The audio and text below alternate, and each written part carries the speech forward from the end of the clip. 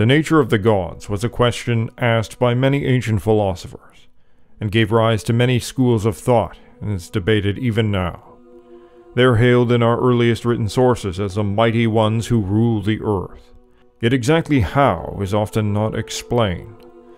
Sometimes they are described like men, even as the ancestors of man, while other times they take on a truly cosmic dimension.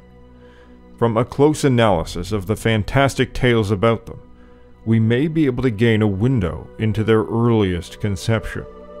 We will focus here on the European gods, primarily Greek and Norse.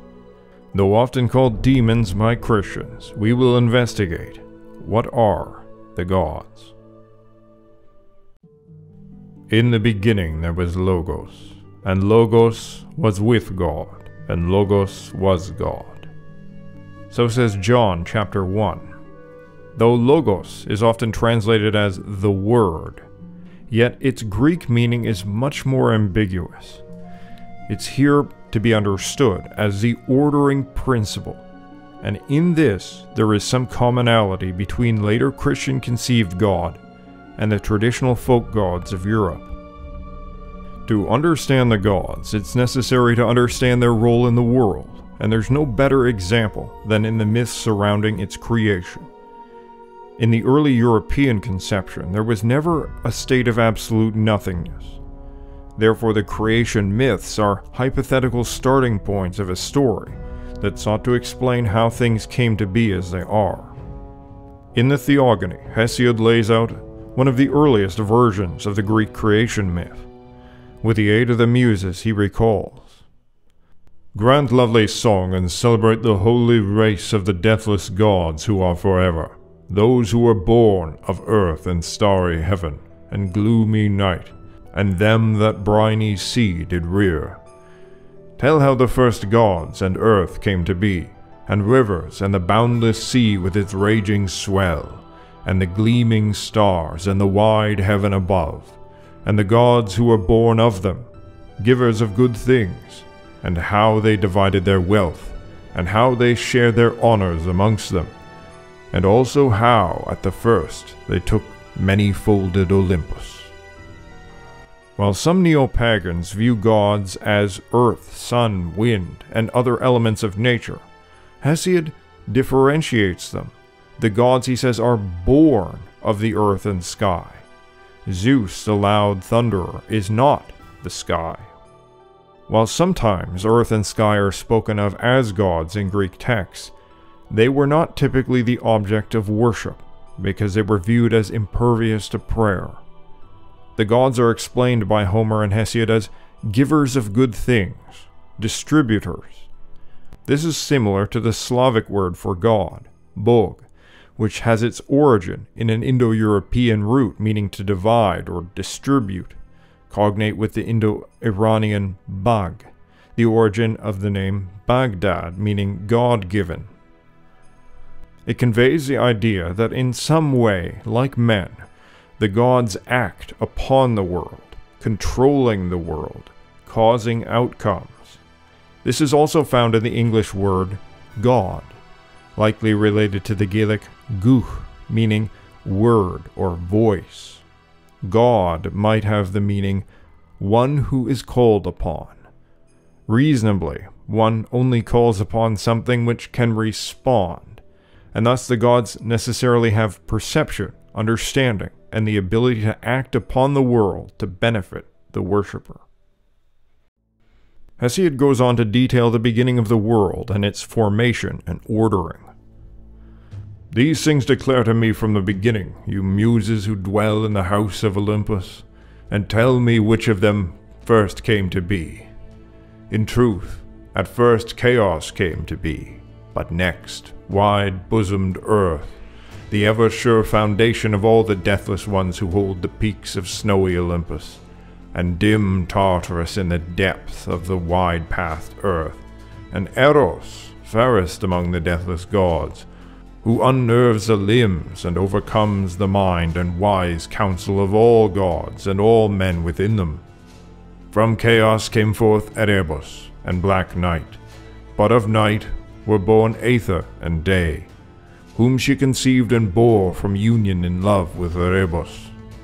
And earth first bore starry heaven, equal to herself, to cover her on every side, and to be an ever sure abiding place for the blessed gods. Chaos is first. Its etymology appears rooted in the Indo-European concept of open space, possibly related to a chasm or canyon. Space by itself is dark, and so gives rise to night, but it's likewise filled with matter, which becomes earth. Eros, desire, is the principle by which these various processes unfold through union, coming together, typically explained as mating, though the poet is not under a delusion that this is a sexual union as humans understand it. This early cosmic union sees various pairs give birth to their opposites, so Erebus, gloom, unites with night, yet their children are Aether and Day, their exact opposites. Earth, as standing in the middle, gives place to the sky in the heights, and Tartarus, which is the space beneath the earth. The sky is again presented as something different from the gods. It is not called God, but it is their dwelling place. Yet there is a problem, and that problem is a lack of separation or ordering. Eros has been too effective, it seems, because in the mind of Hesiod, the sky lays down upon the earth so completely that there's no space for his children, the Titans, to be born. They remained jammed in the belly of the earth. Uranos, the sky, is not what we typically think of as the sky today, the air, the clouds, space, but rather a physical dome, a solid barrier that in the archaic level of Indo-European myth was thought of as a stone ceiling within a giant cave. In order to create space for the children of earth and sky, Kronos is given by his mother a great stone sickle to sever the two apart. The uniting principle between earth and sky is imagined as his sexual member. As his other brothers expand in the four cardinal directions, holding their father in place, Kronos cuts off his member, creating the airy space between them, the cardinal directions and the props that forever hold the sky apart from earth. The word Kronos may come from a Proto-Indo-European word meaning to cut, the root of Greek kero, thus matching his significant mythical action, the cut that created the sky. In this way, the world's final state is almost realized, and it's into this world of space and movement that the Olympian gods are born. Though there are many differences, there are some striking similarities with Norse mythology. The Norse described Ginnungagap, meaning the gaping abyss, as a location during the primordial state of the earth. It was here that the giant Ymir was born, from the fusion of hot and cold elements mixing. He consumed the milk of a great cow, Auðumbla. The cow licks another being from the salt rinds, Buri, meaning to bear, who had a son called Bor, meaning brought forth, who is the father of Odin, with Bestla, daughter of Bolthorn, which appears to be another name for Ymir. Like the Greek myth, the creation of the present state of the world was created by Odin when he kills his grandfather and divides up his body, creating the existing world out of its various pieces. His flesh became earth, his bones the mountains, the sky his skull, the oceans his blood, the clouds his brains. Ymir represents the natural state of the world, which must be sacrificed, cut up, and arranged by Odin in order to create the world as it exists today. Some theorize it's symbolic of the first sacrifice, which all other sacrifices afterwards were intended to imitate, setting the world right and establishing order. The act of the cutting of Odin and Kronos, though possessing significant differences, are similar enough that the two tales may be anciently connected. However, Ymir, instead of being the sky affixed to the earth, represents the totality of the material world, which must be cut up and divided, so that he becomes both sky and earth, and nearly everything in it. His feeding from the milk of a magical cow may represent cosmic potentiality or energy associated with the flowing waters, such as the glass govnen in Gaelic legends. The world in some form pre-existed the gods, at least in mythologically conceived time. They exist within a world as immortal as they are.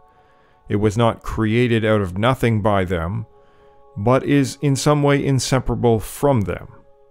Yet the powers of the gods are required for the ordering of the world. Without their governing powers, the cosmos will slip into chaos and destruction. This critical role of the gods is most dramatically highlighted in the Norse myth of Ragnarok, where the defeat of the gods leads to a destruction of the world, yet not its annihilation. There is no state of nothing or final endings, only ruin and new beginnings. In the Germanic case, the cutter, Odin, is hailed as the father of the gods.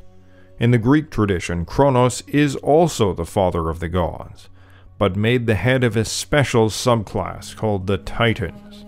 In Greek, the Titanes Theoi, in some way separate from the Olympian gods, who are the sons, daughters, and descendants of Kronos. Titans means the stretchers, possibly relating to the act of stretching out the world as they separate earth and sky. While a number of the Titans are responsible for expanding the physical world, others are parts of the world, such as Helios, the sun, Seluna, the moon, Okeanos, the freshwater ocean or river thought to surround the earth, Eos, dawn. Others are connected to states of consciousness, Prometheus, forethought, Epimetheus, instinct, Metis, skill, Mnemosine, memory. In Norse tradition at least, some of these mental states are associated with trolls, dwarves, elves, or gods. While the sun and moon were honored in most Indo-European societies, only the Vedic tradition preserves its extensive worship as a divinity in its own right. But even there, it is evident that the conception of the sun extends far beyond its physical, observable qualities.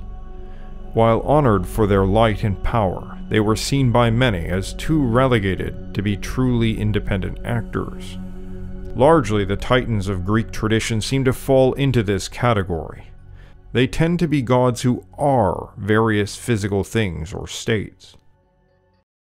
In Norse tradition, Mimir, from whom Odin gets his wisdom, means to think, to recall. It's not just a name. Mimir is thought, who is likewise Odin's maternal uncle. Odin carries around his head, which can reveal its wisdom to him. Now this is very similar to Zeus, who consumes the Titan Metis, meaning wisdom or skill. He wishes to possess the skill, and so he takes it into his own being, which causes him to birth Athena, the goddess of skill, from his head. And she can then bestow this metis upon those she chooses. Though skill itself rests within Zeus, it's understood as a separate goddess, again, not of skill, but who is skill, in a way comparable to later Platonic notions of the forms. Yet while Metis is skill, her daughter, combined with the nature of Zeus, is something different. She becomes active, embodied, and conscious. She distributes that skill to whom she will, and can take it away. One may perhaps conceive of the goddess as the spirit of the quality, the divine aspect which controls it.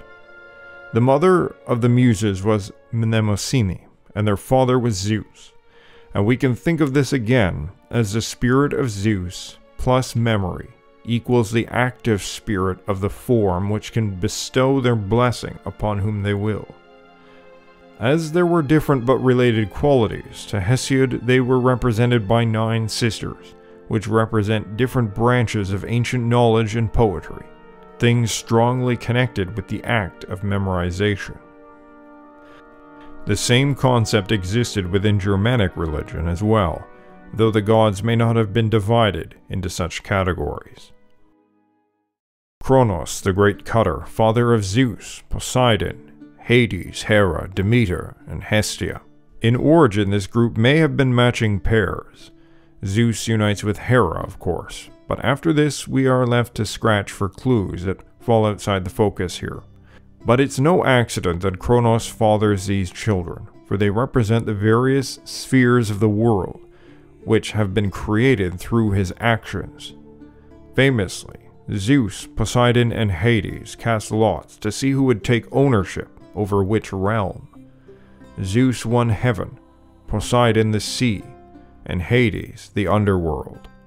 All three gods look very similar in Greek depictions, save for their associated iconography, and sometimes Hades is even called Zeus of the earth.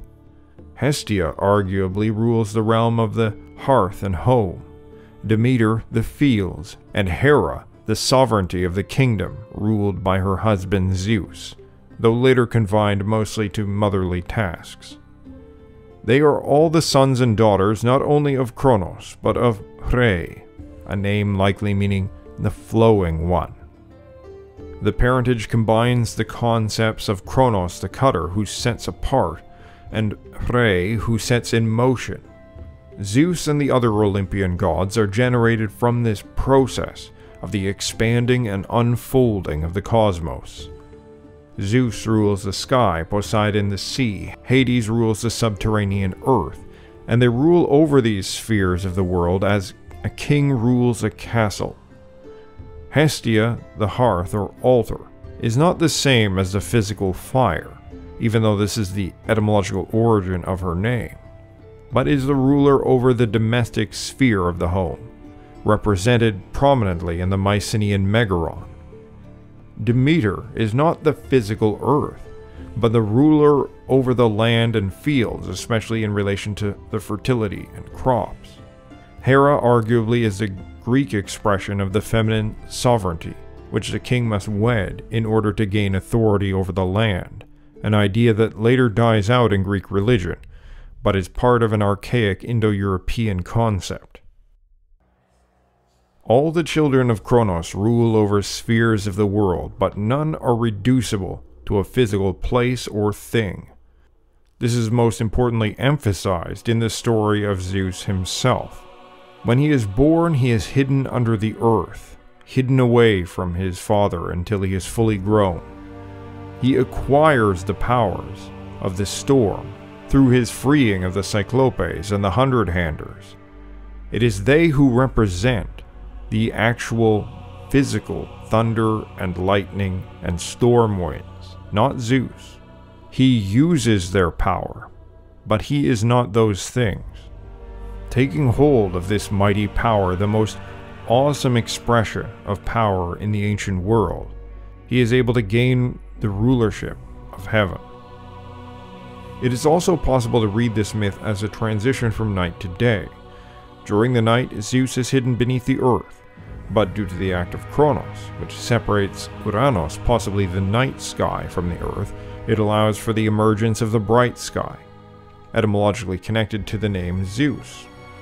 The daylight sky is connected to enlightenment, overcoming, expansion, life, vision, labor, skill, order. The night is, as they say, full of terrors. Zeus dispels the darkness of the chaotic and obstructive forces, and the darkness of the unconscious. Yet the role of Zeus in cosmic order far outstrips that of the daylight sky, despite the etymological connection with the name. Zeus is the orderer, an administrator of justice, a ruler. Hesiod says, "But for those who practice violence and cruel deeds, far-seeing Zeus, son of Kronos, ordains a punishment. Often even a whole city suffers for a bad man who sins and devises presumptuous deeds, and the son of Kronos lays great trouble upon the people, famine and plague together. so that the men will perish away, and their women do not bear children, and their houses become few, through the contriving of Olympian Zeus. And again, at another time, the son of Kronos either destroys their wide army, or their walls, or else makes an end of their ships on the sea. You princes mark well this punishment, you also, for the deathless gods are near among men, and mark all those who oppress their fellows with crooked judgments, and reck not the anger of the gods. For upon the bounteous earth Zeus has thrice 10,000 spirits, watchers of mortal men, and these keep watch on judgments and deeds of wrong as they roam, clothed in mist, all over the world. And there is Virgin Justice, the daughter of Zeus, who is honored and reverenced among the gods who dwell on Olympus, and whenever anyone hurts her with lying slander, she sits beside her father Zeus, the son of Kronos, and tells him of men's wicked hearts, until the people pay for their mad folly of their princes, who, evilly minded, pervert judgment, and give sentence crookedly. Keep watch against this, you princes, and make straight your judgments, you who devour bribes. Put crooked judgments altogether from your thoughts. The eye of Zeus, seeing all and understanding all, beholds these things too, if so he will, and fails not to mark what sort of justice this is that the city keeps within it. Seeing, watching, judging, punishing, anger are not qualities possessed by inanimate parts of nature. The consequences of bad rule, of bad judgment and actions, are not just how things are, but are the consequences ordained by Zeus in his role as the upholder of the cosmic order. The gods are also closely connected with consciousness, and perhaps most especially Zeus. We began with the hymn to the Muses, but why are they the daughters of Zeus? Because Zeus, as pure consciousness, unites with memory to generate the creative arts. The Norse account has more esoteric examples. The medieval skald Snorri Sturluson said that Odin invented the arts and knew more than any other man. Not only does this statement link him to the comment made by Julius Caesar about the Celtic Mercury, but it emphasizes his close connection with consciousness, the mental force in the world which is the origin of arts and skill. Having understood this about Zeus, we now see that Odin is not in fact different from Zeus in this respect.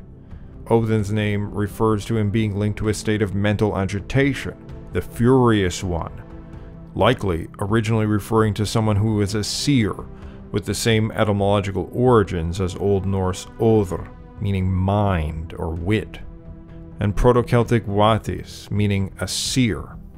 Odin is the one who sees, who knows.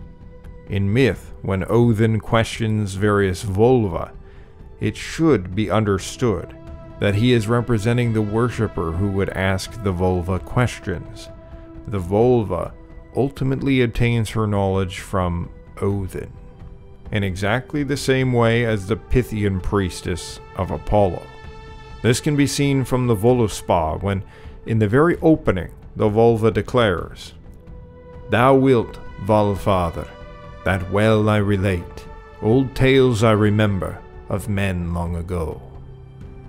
As old Greek poets would call upon the muses at the start of a work, the skald in the voice of a vulva starts with Odin and his will that they relate the tale. It goes on to give credit to Odin and his two brother aspects for creating the world. Then Bur's son lifted the level land, Midgard the mighty. There they made the sun from the south warm the stones of earth, and green was the ground with growing leeks. But the sun and moon knew not where to go before being told by the gods, who sat in council and ordered the cosmos. Odin and his brother aspects are then credited with the creation of man. Soul gave Odin, mind gave Honir, form gave Lothar, and goodly hue. These three brothers are simply a triplified aspect of Odin himself, who is also called third and second. Odin gives Omen, meaning breath or soul. This is similar to the Vedic concept of Atman, also derived from a word for breath, acquiring a meaning of soul or self. Honir gives what here is translated as mind, from Odr, the same root as the name Odin, and Lodr gives a disputed thing, La, which I have chosen to understand here as form, although others say heat, blood, etc. It may have denoted a third part of the spirit related to the body. In any case, it's absolutely clear that Odin and his brothers give to man what we would call consciousness, in the form of both spirit and mind, and that this is the key nature of Odin as the All-Father and the father of the gods. From him emanates consciousness and spirit, understood as separate but united things. In the tales, Odin must go on quests to obtain knowledge, just as man must strive to learn. One brutal account is the origin of poetry. Kvasir was created from the spit of the gods as they made a treaty. He was exceptionally wise and knew everything. Dwarves killed him and poured his blood into vats and made it into mead. Odin stole it, and when he was being chased in the form of an eagle, he spat some out to the gods, but some of it dropped from his anus, which fell to the earth. Those mortals who are not truly gifted in poetry are said to be able to obtain this crappy portion. But Odin distributes the good stuff to the gods and those he favors. There are likely very ancient origins to the idea of kvasir, which relates to an alcoholic drink known as kvass by Russians and others, and the Vedic god Soma, which is both a god and a plant used in ritual, known for mental stimulation.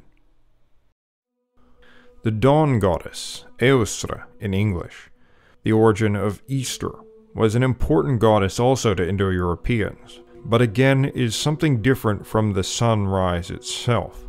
She is connected with the rising consciousness and the powers of light, the invigorating power of the dawn which causes things to waken from the sleep world of the unconscious and enlivens the mind.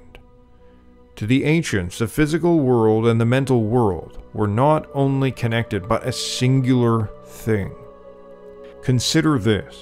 In the Norse myths, the world is shaped from the body of a dead giant, with the sky being inside of his head and the clouds his brains. The gods live in the sky, in the mind of the world giant. The world and the mind are one thing, ordered by the gods who are consciousness. Well, I hope you liked the video, and please leave your comments and your own opinions below. Don't forget to start building your family tree with myheritage.com, link in the description below. And as always, stand tall.